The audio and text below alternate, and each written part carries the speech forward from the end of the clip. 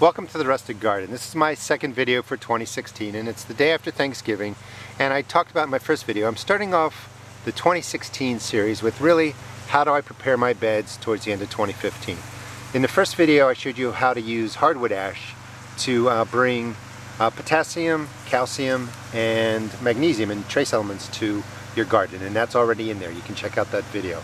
I'm going to finish this bed off organically for next year, and I'm already planning on planting garlic, beans, and maybe a tomato plant or two in this area. I've been growing peppers in here, but they keep getting the same disease, so it's time to rotate those plants out of here and try something different.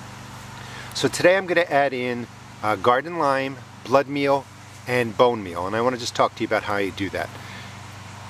For fertilizers in general, I've been using less than's recommended, and that's what I recommend to you. If you can use compost, great, use compost or mix it in there. But if you have to use fertilizers, you don't have to use as much as they say.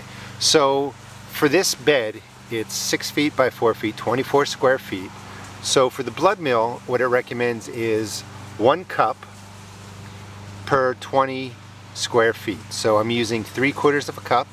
For the bone meal, it recommends using 1 cup per 30 square feet. So I'm using a full cup, which is less than what it's telling you to do. And then the garden lime in the back, that's to add calcium to the garden, because I'm going to put in tomato plants, and calcium is really good to add to your garden to help prevent blossom end rot, and I get that pretty regularly in my area. The garden lime excuse me, says somewhere between 3.5 pounds to 5 pounds per 100 square feet. So doing a little bit of math, I just put in 1 cup of limestone, and this is how I really pretty much set it up. In here already is 1 cup of the garden lime, and then I have 1 cup of bone meal and 3/4 cup of the blood meal. That's all just going to get mixed into here. If you want to wear gloves, certainly wear gloves, but this isn't really going to hurt you. So just mix this all up. Try not to spill it like I am. And then this will get evenly scattered across the whole bed right now. And you can see that I need to add more soil to this because I want to bring it up to the full top of the wood frame.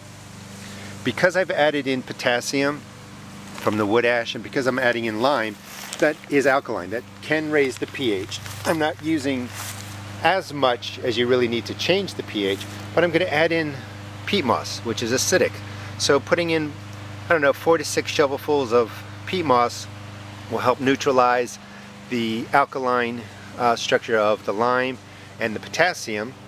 That's going to keep my pH in a range that's great for vegetables. And over here is my old container soil. I was going to put some compost into here, but I'm just going to save the compost for next spring. So that old container soil and the peat moss that's left over is all going to go into this bed.